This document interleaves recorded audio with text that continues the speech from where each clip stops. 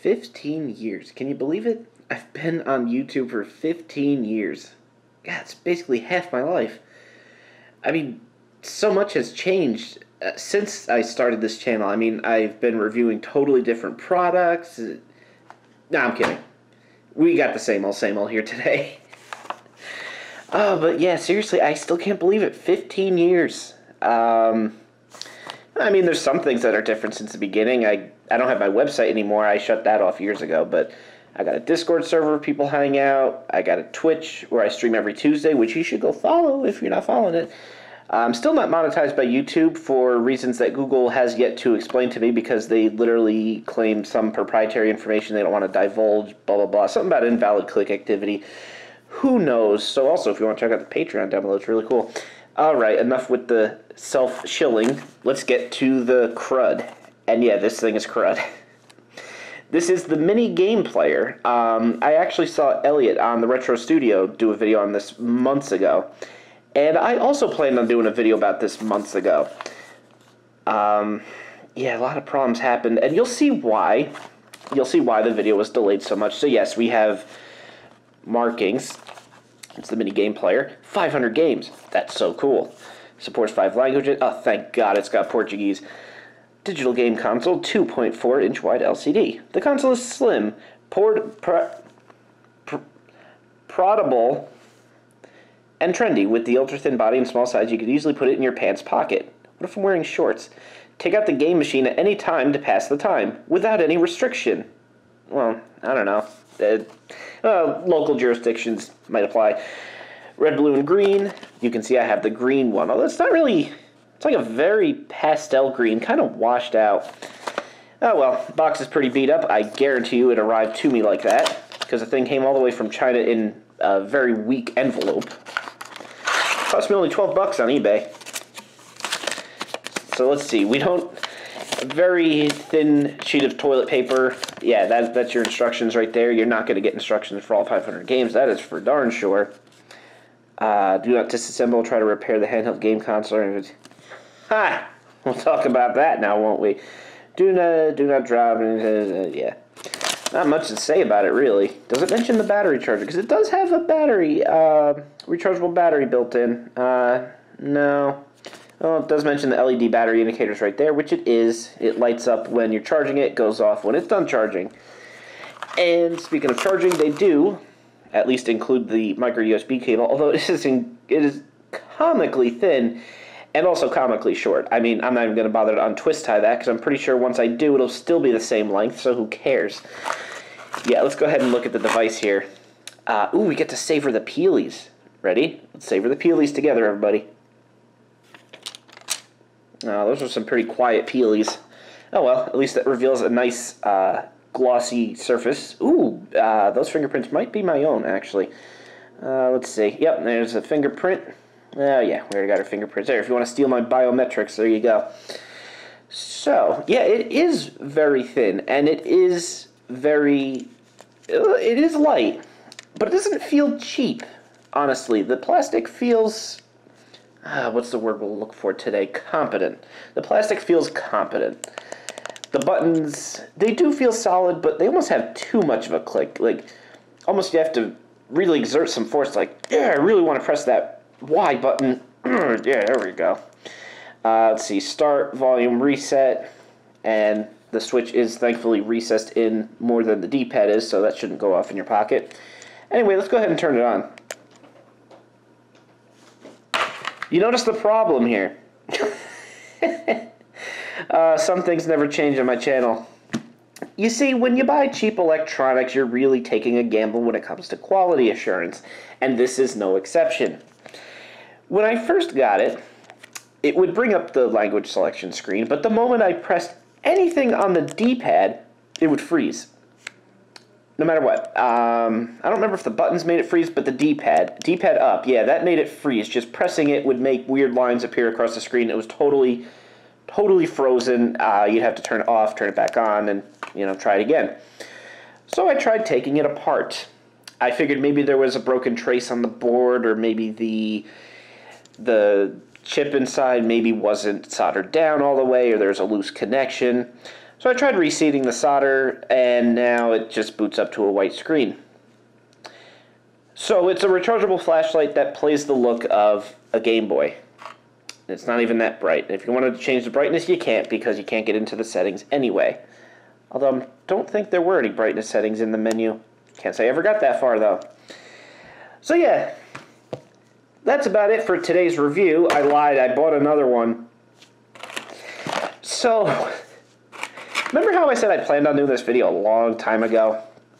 Well, I messaged the eBay seller and I was like, hey, this thing ain't working. He wanted pictures. I sent him pictures of it not working. He's like, all right, turn it off, turn it back on. I'm like, I did that. Didn't work. So he said, all right, you can keep it and we'll send you another one. And the other one never came. I waited maybe about a month to get this one initially. And when I finally got it, of course, it was broken. And I waited 2 months after I told him this was broken, and I still had no replacement. I eventually filed a complaint with eBay. They gave me a full refund. I messaged the seller multiple times, and he kept insisting to me, we sent you a replacement. I'm like, can you give me the tracking number? He's like, I can't. Our system only allows one tracking number per order, but rest assured it's in the mail. Yeah, after 2 months of waiting, COVID or not, I'm about done with you. So I found another seller on eBay that was selling in the US, and I got it in 3 days for the same price. Got different markings though, so I feel special about that. We still got Portuguese. Looks like whoever was checking it off with a regular pen got upgraded to a Sharpie marker. So kudos, it looks like he got some sort of promotion. Well, I think that's enough talking about the backstory of this thing, huh? Manual's the same. Cable's still... Oh, good. Now I've got 2 of them. They can live together and start a family. So here is the working one. As you'll see, it is in fact working. So yeah, this one has not given me any issues yet. It does appear that the 2 of them are in fact the exact same console, down to the color and everything. No markings on the back on either one. Yeah. Bye, broken one. Hello, working one. We would like English, please, for then we can actually read it. Contra 24-in-1. Wow, you got all... I forgot this menu. You guys remember all the classic Contra games, right? You guys remember Contra 3F? I remember Contra 3F. Oh, no, the real classic is Contra S30. That's the one we gotta play. Start. A button? Start button? There we go. It was the start button it wanted. This one seems to have some sort of edited copyright information there. That's interesting. Alright, start. Good luck playing 2 players on this. This would be physically impossible. Oh, we get 30 lives right off the bat. Oh, we might have to turn down the sound of it. Jesus, that's loud.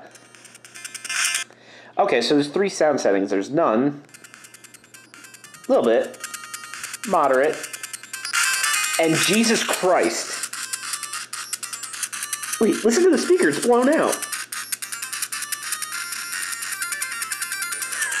Fantastic. So this one still has a blown out speaker, but, yeah, well, at least it boots. Okay, so this is Contra 1, but you've got the spread shot from the start, and you have the Konami code already activated. I mean, that's fair enough. We can get the rapid fire. Now we got rapid fire spread shots. There we go. What's there to say? That's Contra. Let's go ahead and reset that, shall we? Let's pick Portuguese this time. Let's have some fun. Super Mario Bros. 3. Is Super Mario Bros. 3 going to be in Portuguese? Oh. My bad, this isn't Super Mario Bros. 3. This is that classic game, 3. You guys remember 3? It's a good game. Ooh. Listen to that sound emulation. No, that is horribly off-key. This is the Japanese round. I can tell by the fade into the level. Oh, the off-key music is worse. Here, wait.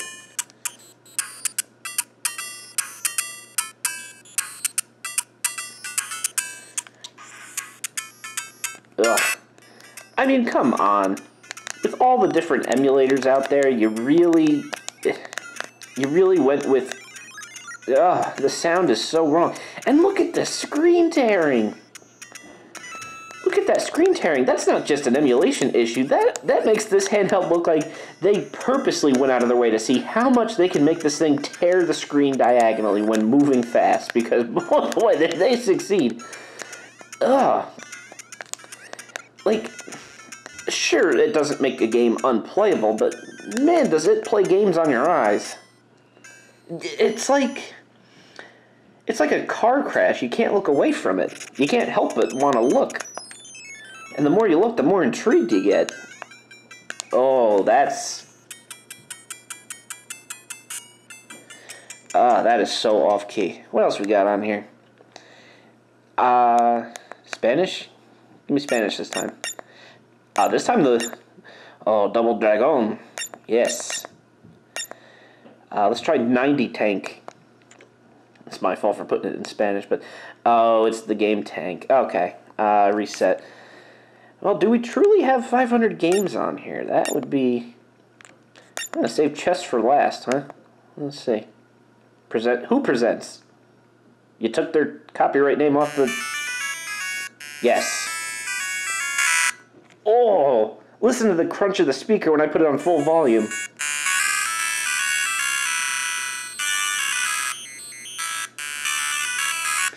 Rest in peace, headphone users. I apologize. Alright, so... Seems a competent chess game, sure. Excuse me. This ain't chess. This is Othello. Or reversey, as Steve Ballmer would say. This ain't chess at all. I want my money back. Let's see. Let's really scroll through... Oh, Turtles. Please tell me this is the first TMNT game. There's touchgameplayer.com again. I've seen that name before on very old electronic... Oh, this is TMNT 2. Sure, we'll pick that one. Nah. Although, that still sounds off-key. Well, I'm sure the game technically works. It's just got a lot of screen tearing. I turned off the sound so we can scroll through in peace. Ooh, Super Bear Brothers. I remember that one. Oh, no. No bears. Just regular Mario. Start. Okay. I don't see no bears. I see Mario.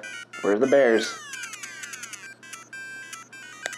Definitely not bears, just off-key music Mario. That is a clicky D-pad. But you know what? It's really not the worst. Yeah, it's way more clicky than it needs to be. But it's tolerable. The music and the screen tearing, however, are not tolerable. Have I said that enough? No, so I'm going to keep repeating it. I blame playing through the viewfinder. What else we got? Come on, let's really dig deep into this list. Oh God, I didn't want to make it that loud. Oh, as much as I'd like to try Magic Egg, no, I want to dig deep into this list. Oh, thank God we could use the left arrow. Let's literally go in the middle. Let's see what the 250th game is. I will say this though, I'm not really seeing any repeats, unless I'm missing them. All right. Sorry, I was just... Pac-Land. Nope, we gotta try Crisis. We said we were gonna try the 250th game. This looks like something out of a Zone 40. This very well may be something out of a Zone 40. What are these graphics?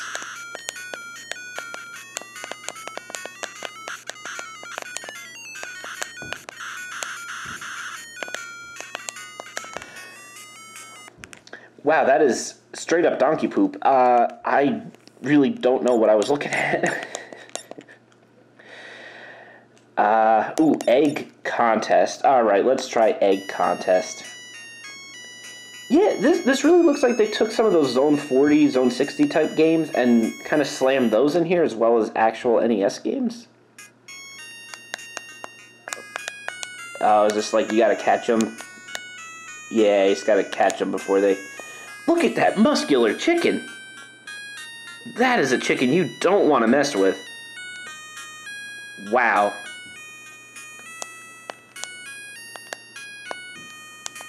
Is there any penalty for letting the eggs drop? I think I was letting them drop and it wasn't... Yeah, I don't really see any penalty letting them drop. Even like those hearts, they don't go down. Oh, something's chasing me.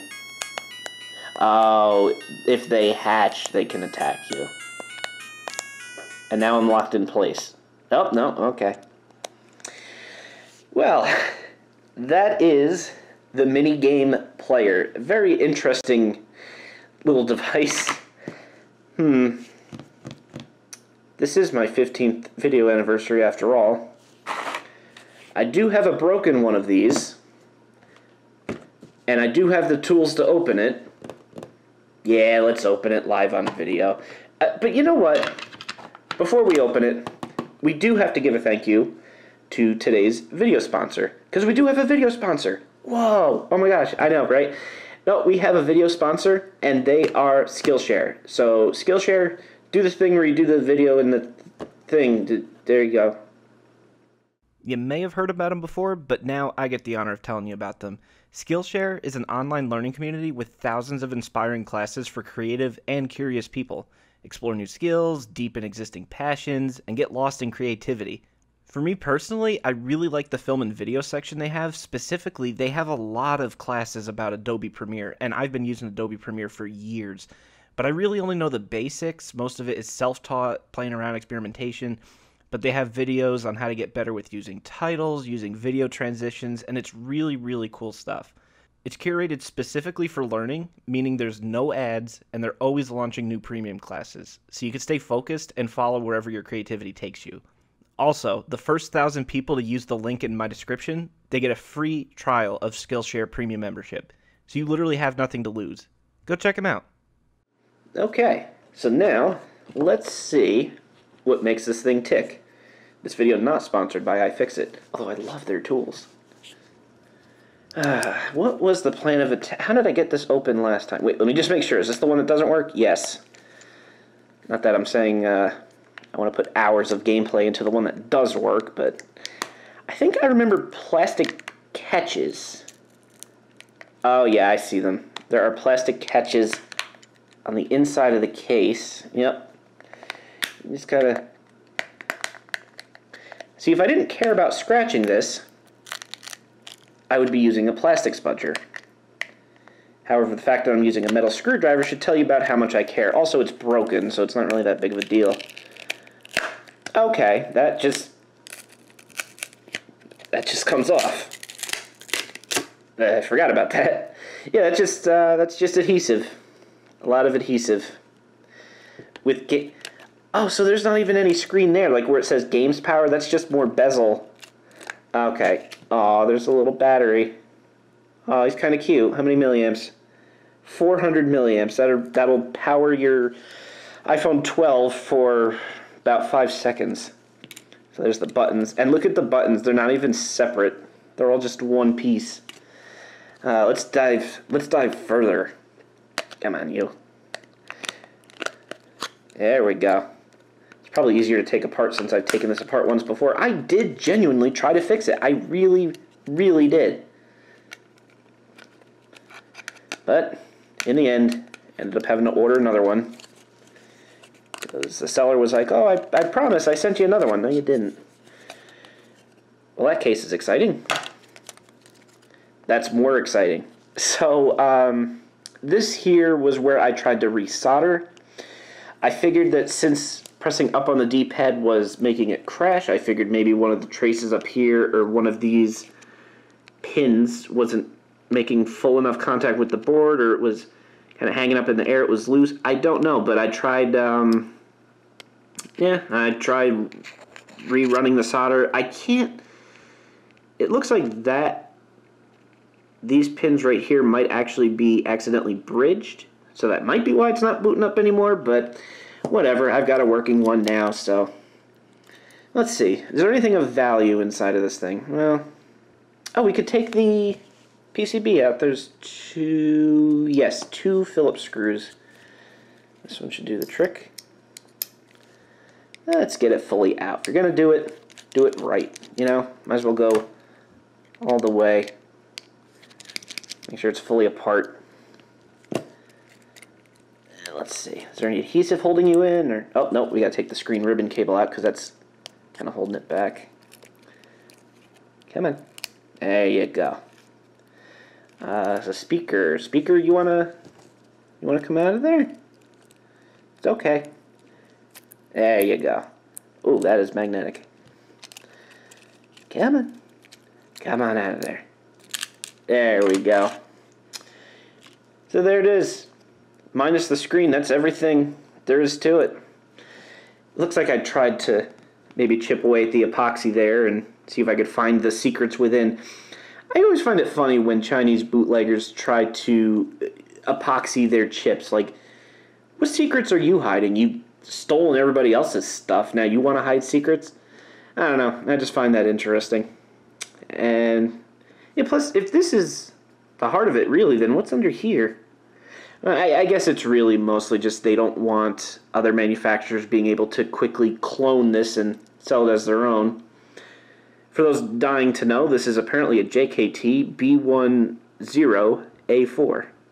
I thought it was a U, but it's a 0. It's just kind of coming off by the trace there. Well, you can get a 400 milliamp battery out of it, so overall, 10 out of 10, great deal, would recommend. Go on eBay and buy yourself 10 of these immediately. Well then, happy 15 years, everybody. Literally half my life looking at this stuff, and it's kind of amazing to see that these kinds of products really haven't changed much. Time keeps ticking. See you in another 15 years. Thank you guys so much for watching. Huge shout out to the people listed here. These are the Patreon supporters that allow me to keep doing what I do on YouTube. Wouldn't be able to do it without you guys. There's a Discord server in the description if you want to join there. And on Twitch, I stream every week on Tuesday. Come hang out with us.